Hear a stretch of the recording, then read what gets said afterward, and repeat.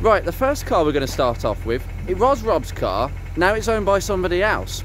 And it's a very familiar car to quite a lot of people, 80s, 90s again. Oh yes, it is a Sierra. It's not just any Sierra, it's a Sierra 1.8. Just started it up. Diamond white. Ooh, with the trims to go. On a J plate. So, this is the Sierra that I remember as a child. My uncles had one. Can't remember if it was either a 2000E or something a bit more special. It had a spoiler, it had two-tone paint, it had leather seats. This one doesn't have any of that. It's just as you would expect. It's the hatch version, smoke rear lights, and this is actually pretty straight. It's got a few scabs here in the corners, but as you can kind of see, or hear I should say, there is a bit of a tapping noise going on, and unfortunately the 1.8 CVH in this engine, it's had new hydraulic tappets, but that has not cured the problem. I think what we've got is a worn camshaft, and that is a very common thing with CVHs, particularly if they're not serviced on the dot. A bit frustrating, but it's a work in progress. This is a sumptuous car. Obviously we've got the twin stalks because we've got some obviously the interior lights, the headlight stalks, very thin stalks. I've just put it in neutral because I started it in gear. That was stupid of me. It went forward when I started it. But oh yes, lovely door cards, a lovely glove box. It's absolutely sumptuous. No cracks in the dashboard whatsoever, and the vertical heating and cold air controls. Yes, I can feel that, and I can smell the aces. This takes me back. Got a Ford Radio 2006 RDS. I believe that possibly is original, but I could be wrong about that one. We have got a cigarette tray at the bottom, or it's a coin holder in this case, which is what people adapt them for these days. Got a cigarette lighter down here, fan speed, so 3 speeds, yeah, it's usual. We got an adjustment for the backlight into the dash. That's a nice feature that not every car got. A nice array of a rev counter. That's nice to see a rev counter, but you would expect that on this type of car. I'm quite lucky to have it in ruby, to be honest. And we've got the usual Ford pressy buttons, which I think are quite actually pretty nice to look at and pretty nice to use, to be honest. They have that nice firm click. These vents, oh yes. Wow, you can open them up. Yeah, I'm getting good ventilation there. Absolutely fantastic. And obviously, if I just pull the bonnet catch, there we go. Oh, a nice material on the doors. I have to say, the seats are really nice. The seats are really supportive of these bucket seats. Ah, yes. Lots of family space. I could understand why people bought these, maybe over Montego. Oh, and I forgot obviously the electric window switches, exactly where they commonly are on a lot of 80s cars that had the luxury of electric windows right in the middle and not on the doors. But that changed later on.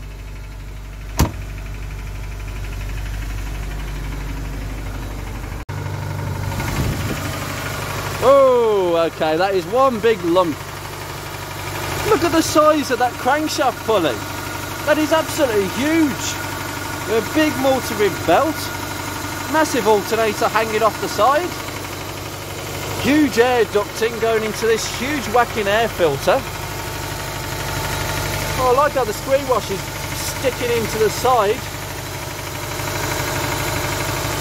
Oh, you can hear the tapping from the camshaft. Unfortunately, this engine does need a bit of work. The distributor hangs off the front of the engine. Quite a nice place to put it. Everything is quite familiar if you're into 80s Fords. Good battery. Do you know what? This is a really solid car. Very little rust whatsoever.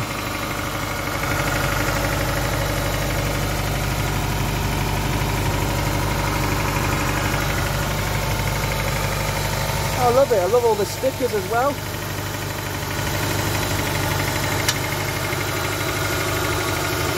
Absolutely superb.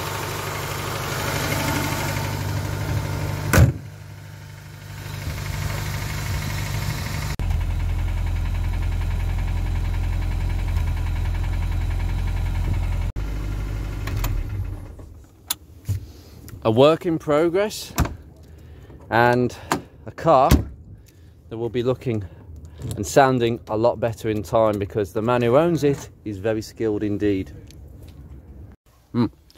I've just taken the bulb out. It's a festoon bulb and it has actually blown, so we're changing that. See, I can't help working on people's cars. I just noticed these things. This is such a good car. It's untrue. The headlining is a bit on the cheap side. That's where they cut costs a little bit. But honestly,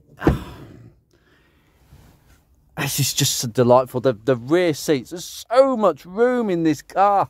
So much room. Ah, right. Pop the bonnet. Let's go.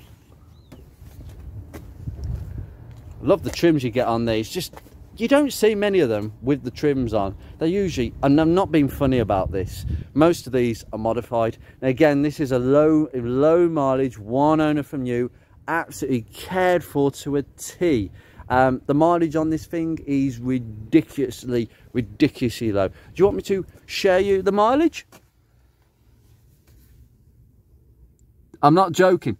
Now, this has actually done 16,000 miles, because I think there was a problem with the clock and it was replaced for another one. That was the only thing that was replaced, and that's got 11,000 miles on it. That's it. That's literally it. And most of these are, I'm not being funny, they're modified. Corsa Bs have always been one for the boys to modify, and I don't like them. They just look tacky to me, most of them. Finding peachy, untouched examples like these is what I absolutely love on my channel, and that's what I love. People like to see cars that are not messed about with, because that's what brings the nostalgia back. And this car is the car that I gave the example of when Rob took this to the local pub. Only a few people looked at this, being a few years older than the Maestro. Took the Maestro a week later and the Maestro got lots of attention. So these are not quite getting the same amount of attention, but they will get there, because finding one like this is so rare. I know what people are going to say as well. These headlights were also used for the late Reliant Robin. I know, but you know, that's just a little trivia. The very late Robins. Right, and here we have the Family 1 engine, which is again a very small engine. It was kind of designed in the late 80s, sort of mid to late 80s, I suspect. It was a very long-lived engine, and it lived in their cars for up until probably the early noughties, at least, when it was updated. There was a lot of updates, and I've lost track of GM engines. There was a Family 1, there was a Family 2. I lost track. But this is the smallest of the range, the Family 1, and it is a 1.2. And it's got an overhead cam with an end-on distributor, with GM's name written all over this. It is a quaint little engine and extremely reliable. Obviously, it is belt-driven, so cam belts need to be changed every so often. But it is a really nice car. It's had a new radiator recently, as some of you may have noticed, and it's very clean. Look how straight it is. Look down here. All the warning stickers untouched. This hasn't been restored, guys, by the way. This is not unrestored, and it's posing as a barn find. We know them sort of cars. It isn't. Breakthrough reservoir's in an interesting place.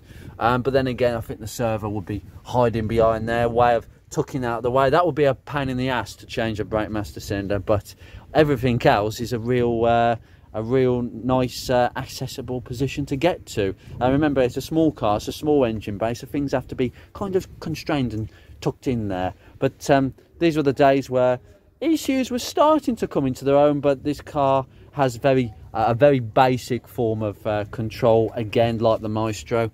We have a lambda sensor, a heated exhaust oxygen sensor, as some people call it. There's different names for them, but this is heated. I believe this is heated. It may not be, actually. It might be just a reader of a sensor, because oxygen sensors didn't necessarily have to be heated back in the day, but obviously this has got a cat, so it needs that. So we are talking about just the early days of cat cars.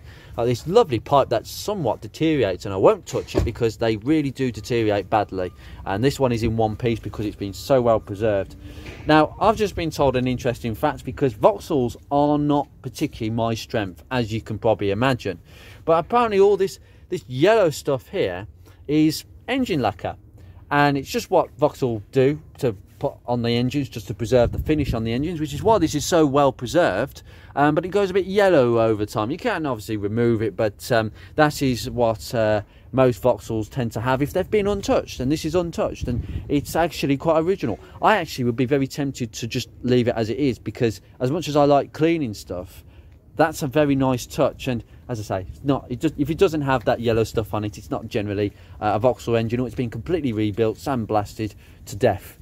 Yeah, single point injection there, just a single what we call throttle body injection, just sitting right under into this 2 screws of we've got the air filter here, we've got a housing under here to house the injector, we have some form of throttle stepper motor to control the idle, and some very basic elements of control. I believe I think the stepper motor acts on this arm, by the way, as usual.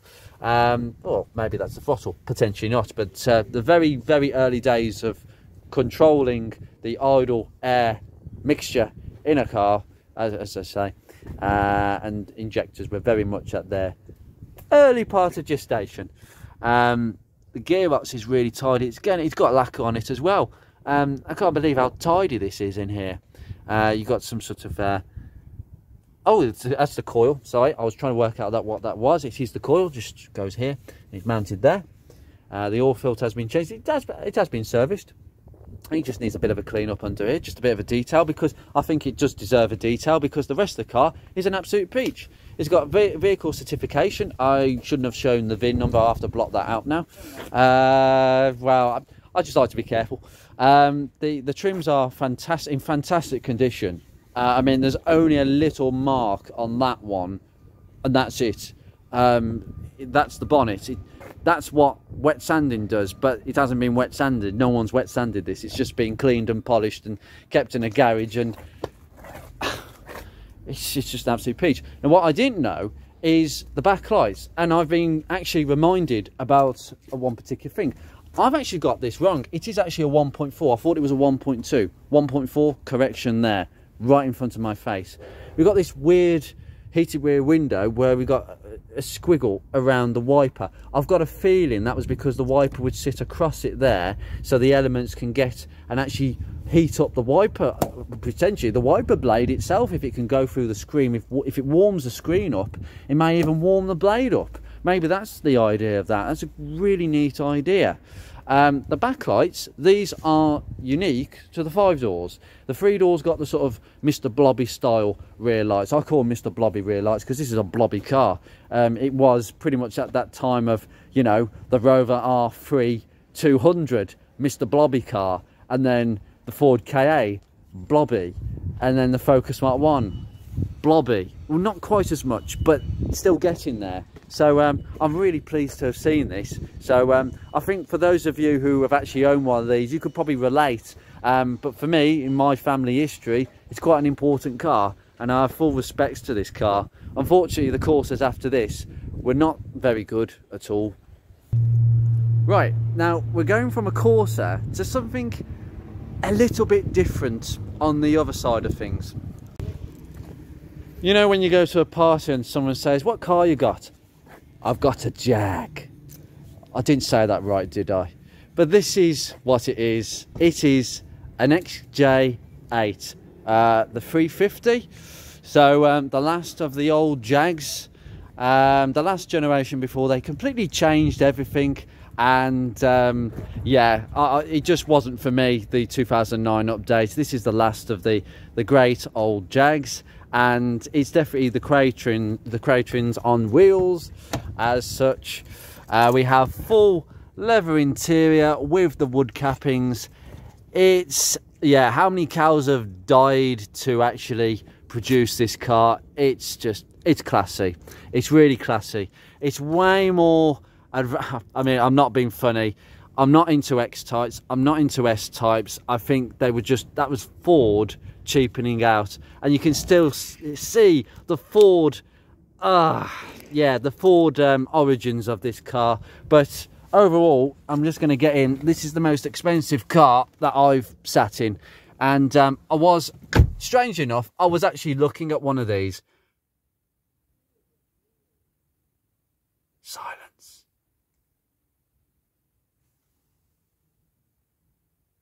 It's a loud industrial estate and I can hear silence.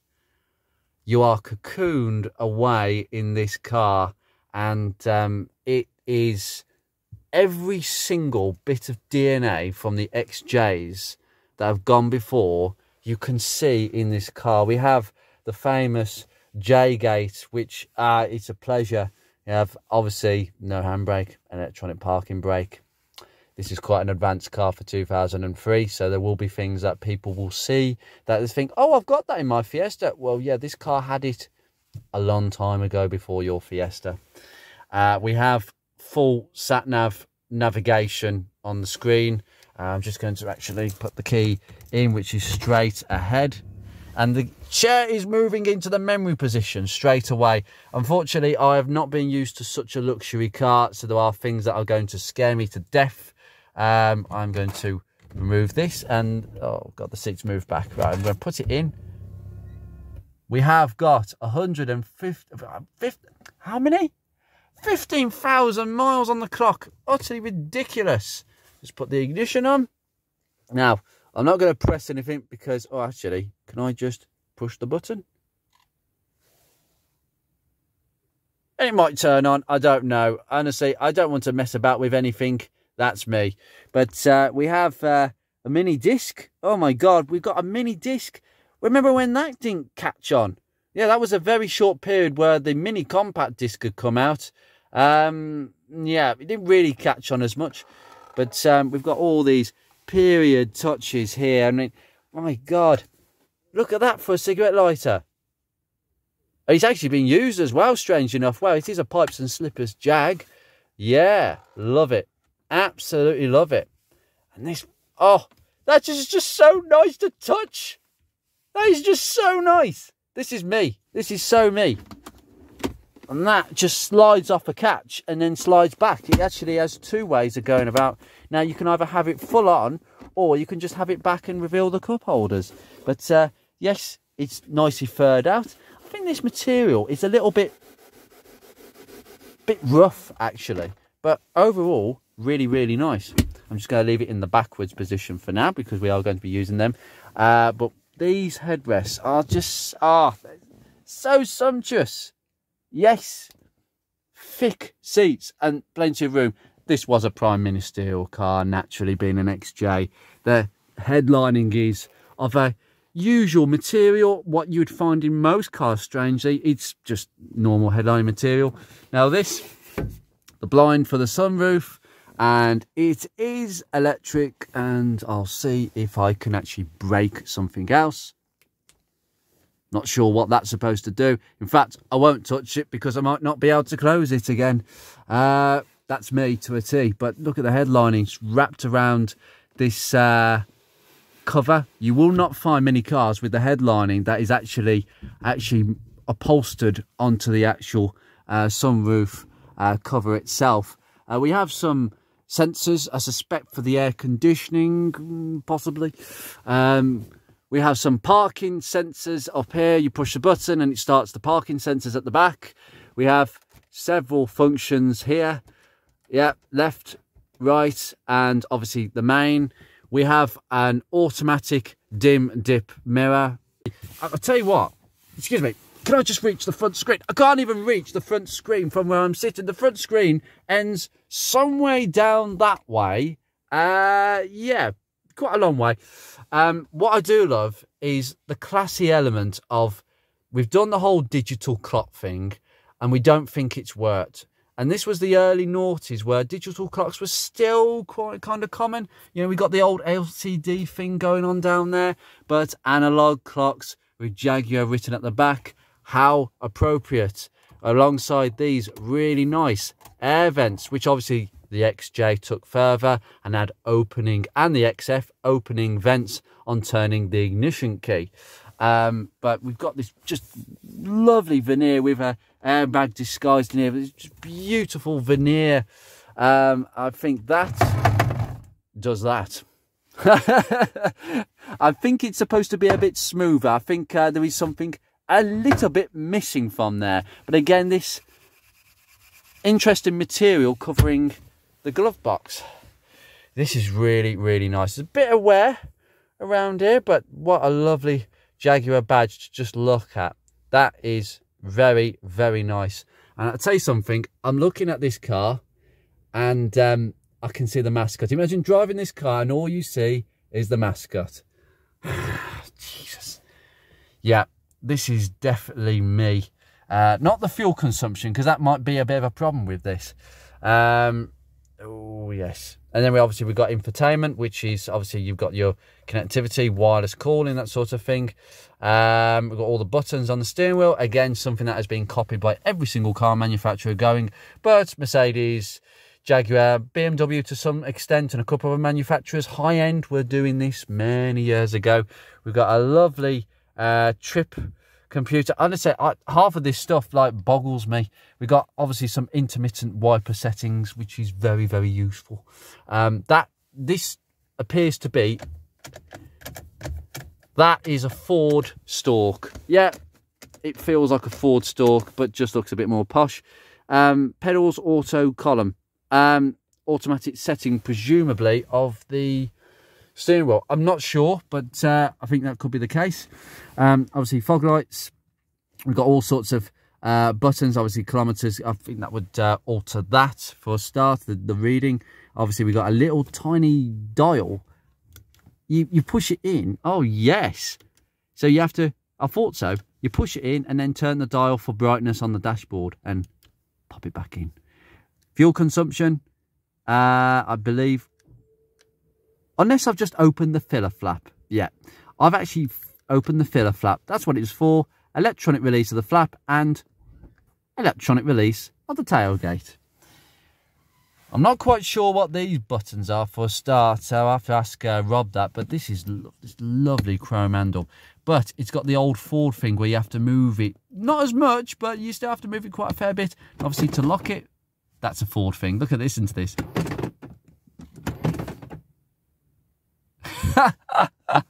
Borrowed straight from every single Ford. Yeah, that's a Ford thing. And this is, well, you know, as usual.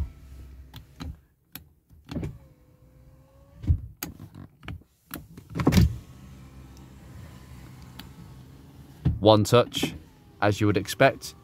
And again, they come up really, really slowly. Lovely. Decent door mirrors as well. Gives you decent coverage on the rear of the car. Really nice. We've got massive storage in. The door cards, oh, it's soft padded. It's so nice. I shouldn't touch it with my hands because I've actually been messing with another car. It's just so sumptuous. I just love it, love it. Although these sort of seats, they do get dirty very quickly. I can tell you that from my P6 days, from having very similar coloured seats in sandalwood. Anyway, let's see what is under that bonnet. Right, I'll just correct my mistake. I've just pushed that open. There's an electronic release, quite interesting. And I will show you in the boot because there's enough boot space for a couple of bodies here and there. Yeah, that is utterly sumptuous. That's a really decent carpet. And battery, yeah, every single piece not missing. The original tyre, all dry as a bone at the bottom, which is what you want to see. It's a really deep boot well. You can actually store quite a few things onto that tray. We've got this as well, which seems reluctant to move at the moment. Ah, there we go. And oh, we have the compact disc changer. Oh yes, yes, yes, hidden in there with a DVD. Yes, obviously some of these cars got screens on the back of the headrest. This one doesn't have that, but most of them do. Really plush carpet. Obviously got some seat straps there, you know, just for luggage straps for tightening whatever you want, but very deep, but actually quite level at this point, but it goes deeper. So if you just want to use this level, it's not getting over a huge hump over the car, which is a big problem with a lot of cars these days. We've got the warning triangle, which is strapped to the back. This material is just sumptuous. It's your carpet on the back of the boot. There's no chance of damaging any plastic trim when things go hitting the back. There's nothing to damage. Yeah, really sumptuous. Right, you can open this with the key. Just gonna shut it and it automatically locks, and obviously we've got the, look at that, yes. I think Peugeot tried to copy Jaguar, because I think on certain Peugeots the P or the O of Peugeot was the button for the tailgate. They copied them quite badly, but being the XJ8, we have got a V8 engine up front.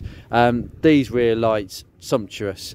A very, very nice modern design of what I think is, I'm not being funny, if you look at the back of the car with the way the chrome bumper, well, the chrome strips on the bumper sort of leer away to the back with these side repeaters, that is XJ Series 3 territory. That car was amazing for Jaguar. Yes, okay, rust and reliability and all that, but they took a lot of design cues. These wheels are absolutely sumptuous. They are classy as anything. And obviously the suspension on this car is air suspension. If I can show you, we have a couple of airbags up there, and you know, when they go, it's 300 quid a corner, but it's actually quite a relatively simple job to replace them, unlike a lot of cars. We have this beautiful front up here. Obviously the headlights very much sort of X-type ish, family orientated, but still they look a little bit more classy, a bit more bigger than the X-Type. The X-Type had smaller lights potentially, but lovely chrome strips that come across the front. It's still wearing its the 3D number plates. Remember the 3D number plates? Yeah, when they tried to make them look interesting. Not quite, but down here we got some fog lights which have fogged up, which is usual on any Ford product related. Got this lovely metal grille, that's classy, and they don't really patina.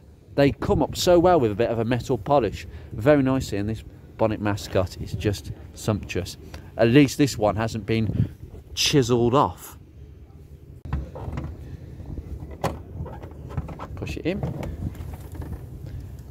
And for the first time today, I've opened the bonnet, no struts, well, not manual struts, we have actual gas struts. Thank you, Ford, for doing that. Not Jaguar, Ford, because it is predominantly underneath. Well, it isn't actually, it's not a Ford, but it is owned by Ford, and there are many cues that unfortunately Jaguar had embedded in by Ford. It took quite a few years to forget that. One thing I have noticed is we've got a foam there, but we're missing a foam on that side, so I'll point that out to Rob actually. This car is in the classic car auctions for a reserve price of £11,000, and that is actually very good going because it's got the V8 engine. Most of them are V8s. It's the desirable one. You can get the diesel version, but the V8s are the desirable one, and it really does sound like a peach. Yes, it's a bit lost under this huge, great whacking air cover, but at least you can change the oil. They recommend Castrol 530. That's really nice, imprinted on the cap. There is no excuse for not changing with the correct oil. There are several things that might be recognisable to Ford Focus Mark 1 people. There are some Ford parts here and there, but predominantly it's a Jag. It's a Jag. And we've got some electronics for the airbag as well. Yes, that's the only form of electronics that you'll need for the airbag. And this one rides incredibly well. And obviously with this key, we have obviously the lock and the unlock, the headlights to let you see into your house or whatever. It only lasts for so long, and the tailgate release. But yes, the old Ford Chub key. Lovely chrome mirrors. Just the door handles. I tell you what, can I just put my hand here? I'm quite a thin person and my hands are quite bony, but my God, there's like that much room, you could have really fat hands and not have a problem. And it's contoured so nicely. And that door, that's really, really quality fitting sound. Obviously, we have got some adjustments on the seat that I didn't mention. But anyway, let's start this thing up. We are in park, so naturally we can start her up. Quiet as anything.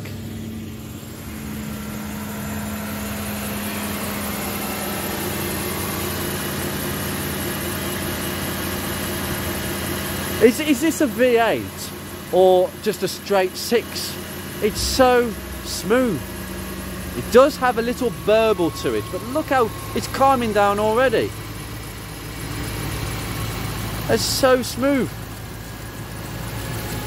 This has been very, very, very looked after, well looked after. Rob's had this a couple of years now, but it is time to move the car on to a new owner who's going to look after this, because I think these XJs are always going to be in a very popular corner of the XJ Owners Club. And being the last of the old Jags, because they are, they will have obtained that modern classic desirability. I always thought that for a period of time, this and the Rover 75 were very much the equivalents, because at the same time you had the Rover 75, you had the Jag. Yes, if you had more money, you had a Jag. I mean, look at the way it curves around the back. That is XJ Series 3 territory.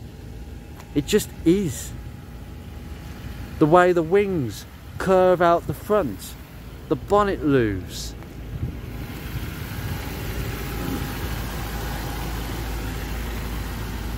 I mean, look at that. That is XJ. I mean, that's not XJ Series 3. That's XJ Series 1. We're going back beyond that, actually. We're talking about the original S-Type, the bad boy S-Type, the Mark II Jag. They all have this curve, and that's what you pay for with a Jag of this style. A modern car, but as a classical, timeless, traditional look.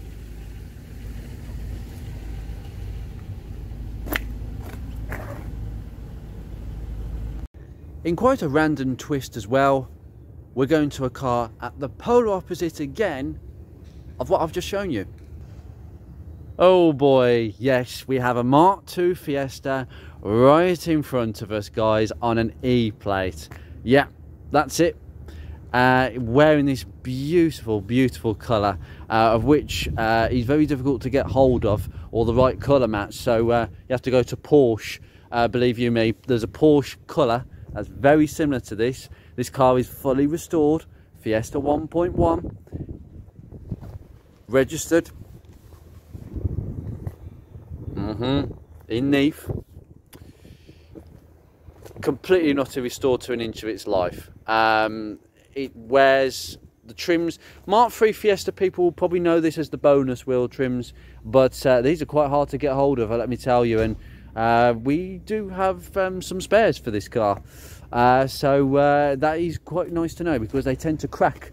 Putting grease on them is the main thing. This is got a sunroof on this one. I'm getting distracted here. I think we might have a Mark III Fiesta in there that might be coming out in a second. I'm getting very distracted because Rob's bringing out another car. We have got rain on the way. I do not want to get this car wet in any manner whatsoever. This is an absolute peach, let me tell you. The boxy Fiestas, as I know, and the Mark II was more of a facelift of the Mark I. Put yourselves in your customer's shoes. Yeah, definitely.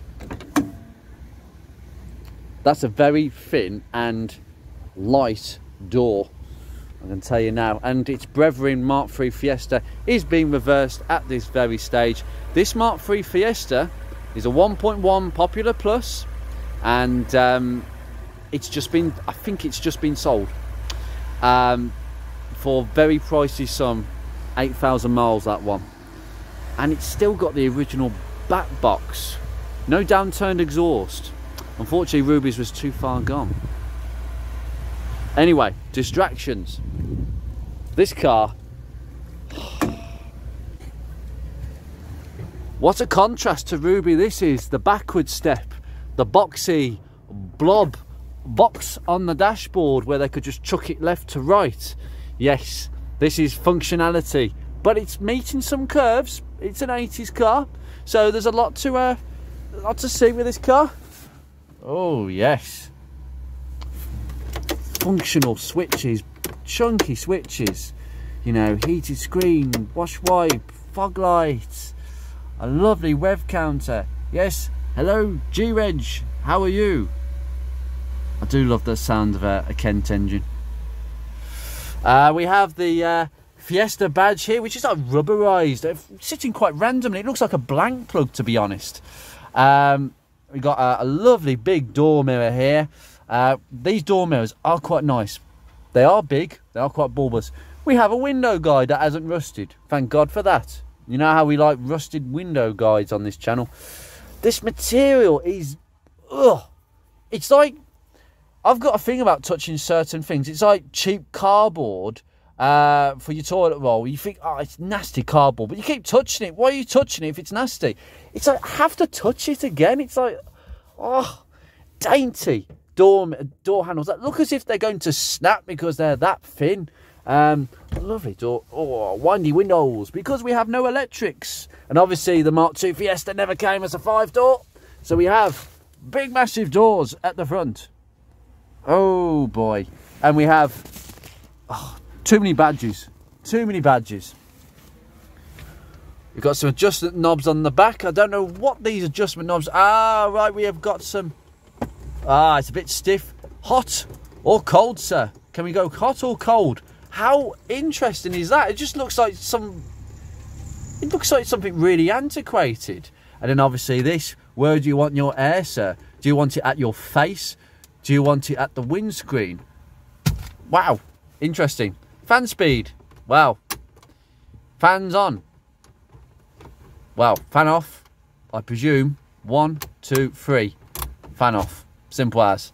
Cigarette lighter, which has got this rubberized end to it. Wow. Again, this is another low mileage car. And you are reading that correctly. It's done 70,000 miles approximately, which is just utterly nothing for this car. We come around here, we have a very nice hazard warning switch. Look how it interchanges. Absolutely perfect. Yes. Oh, excuse me. Mr. Corsa is off. We're moving a few cars around because he's got too many cars, guys. Too many cars. And he knows this. Oh, yes. Beautiful. Adjustment there. Got a little door pocket there. More of an ashtray. There is... I won't touch this because we've seen that this door card has some deterioration. I think the backing board needs looking at on this one, but you know how hard things are to get for these. As this feels like it's going to come away from the door card, so I think I'd avoid putting stuff in there. Got a little speaker grill there, little cubby hole down there. We've got the fuses. Yes, got some fuses at the back there. Very nice indeed. Oh, of course it's a choke. What could it be? Of course it's a choke.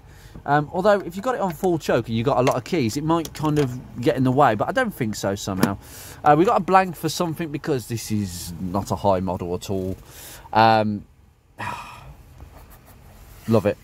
I love the fact the badge is just slightly faded, just like Ruby's. That's one heck of a horn. Yep, very nice indeed. And obviously we have dashboard illumination on an individual stalk, not a button on the dashboard, hence why we have 2 stalks, and obviously wipers, etc. Very yeah, quite clunky actually. I like this. We have an aftermarket radio. I know what people are going to say, it looks a bit stupid and out of place. Well, it's functional, and you know, Rob likes his music, but he has got the original radio that he could just put back in, you know, just saying, guys. And we've got a lot of space down here for lots of things. The storage is fantastic. Obviously, didn't get electric windows in this, so clearly blanks. BC box as usual, quite the strongest of things, but they're okay. They're relatively okay. The handbrake lever is something very familiar to me with a Fiesta Mark III. Very similar handbrake indeed, and the handbrake works very well on this. We have kept the seat covers on. I will take the seat covers off in a second, but no glove box. We just have an open space there. Just a huge space so that people can see exactly what valuables they need to nick. Yeah, I think that's why so many of these were broken into. It's, up here we've got completely different sunroof. Trying to hook. There we go. Done. Done. And it's hooked up, and then we hook it down and hook it back in. Lovely. That's a very manual way of doing things. No twist knobs, just a very basic way of doing things. We've got a little hook at the back there instead of a grab handle, so you can hook things at the back. Very useful. This headlining is so old school, perforated, like a perforated vinyl almost, but it really works. We've got more stickers there, and we got, that's really interesting how this side of the sun visor is black. I wonder what the idea was of that, having a bit of a contrast maybe? Maybe. But we have a very familiar interior lamp, so I'll just turn that off. Old-fashioned, very thin stalked interior rear view mirror. It's really nice, this car. I will pull the bonnet in the usual way. Oh, what a clunk that was.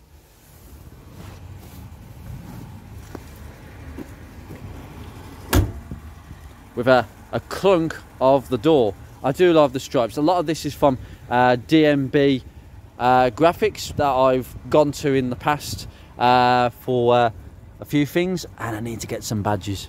Yeah, including the stickers as well on an E-plate.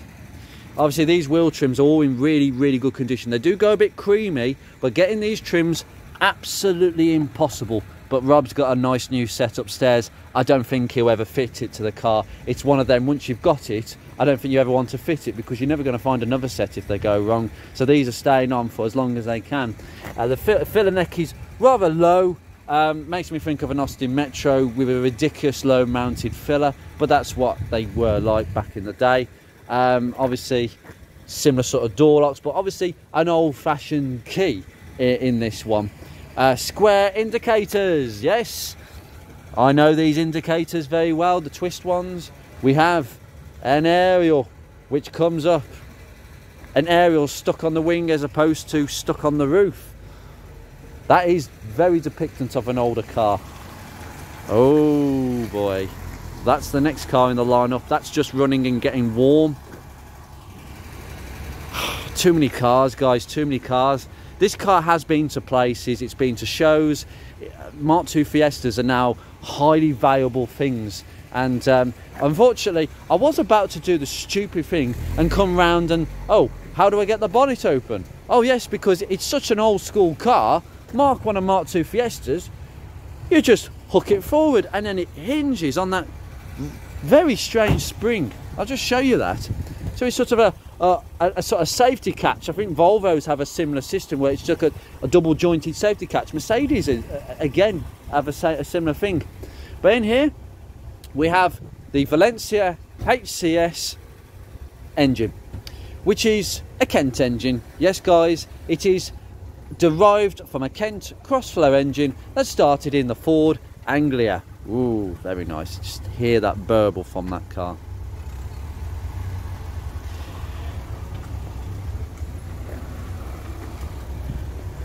Yeah, we have a little bit of leaking of antifreeze in a couple of places. I can see some suspicious pink stuff going on. But overall, she runs absolute sweet as a nut. A tiny little air filter. And obviously we've got a wax stat, which kind of allows hotter air to get into the engine when the temperatures are really cold on a cold start.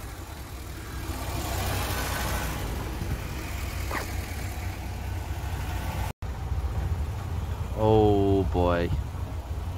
It's just so simple. I recognise obviously the coolant temperature sensor. Well, the coolant temperature switch, I should say. It's not a sensor, it's just a switch. It operates the gauge on resistance in the car. We got a big massive radiator fan which is held together with absolutely, at the moment it's held in with no bolts at all. Yeah, I'll remind Rob about that, just in case it falls off. We don't want any accidents. BC box down there, very simple things. Not the strongest, but you know, they are what they are. There's many parts for them these days and many replacements. The starter motor looks incredibly ancient, as does some of the car, as you would expect for this sort of age. Cast iron block. Yeah, top tip, in these engines you must put copperies on the spark plugs, because those spark plugs being, yeah, a dissimilar metal to cast iron, a steel spark plug thread versus a cast iron block, you can understand dissimilar metals seizing, snapping plugs. It's a bit of a problem, so copperies is needed very much. Steel spark plugs and aluminium blocks don't have that problem, so CVH, Sigmas, C-Tex don't have that problem at all. But they have a lovely mechanical pump hidden right beyond the block, driven by the camshaft. Obviously this is our overhead valve, so the camshaft is lower down, the valves are on top, and it is a really important thing to adjust the tappets on these engines. And I'm just going to come to this car. Listen to this. This is a 1.1 Kent engine in here. I will tell you how many miles this has done. 8,000 miles. 8,000 miles. Listen to how quiet it is.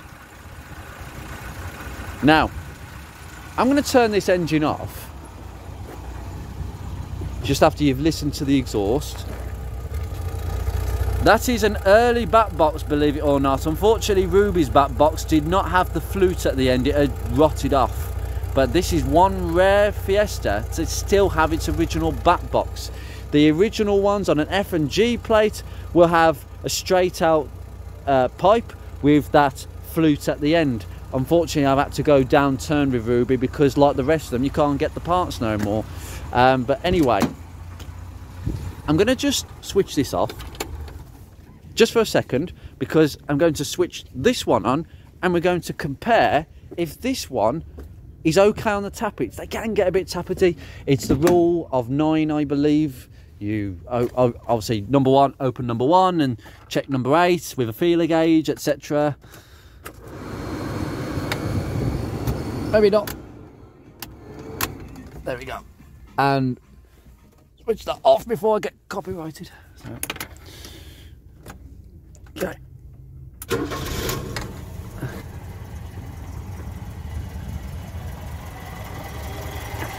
Struggling a little bit. It's a bit needs a bit of choke, but listen to that. That doesn't even need adjusting either. There's absolutely nothing wrong with that whatsoever. 70,000 miles. I believe the tappets have been checked, but that's how they should sound. They're always going to be a bit tappety, but they should not sound really bad. I think the late Mark 4, Mark 5 Fiestas with the Endura engine, the Kent engine in a much more ECU-ified form, computer controlled form, they sound really bad, and I think the quality of those engines definitely went down. But a Ford Fiesta, it is a bit struggling a little bit. Might have to give it a bit of a kick actually. Let's just go in the car.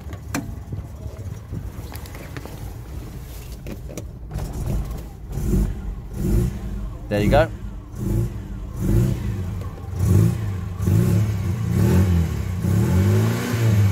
That is the sound of a Mark II Fiesta, and that unfortunately is what a Mark III Fiesta cannot replicate.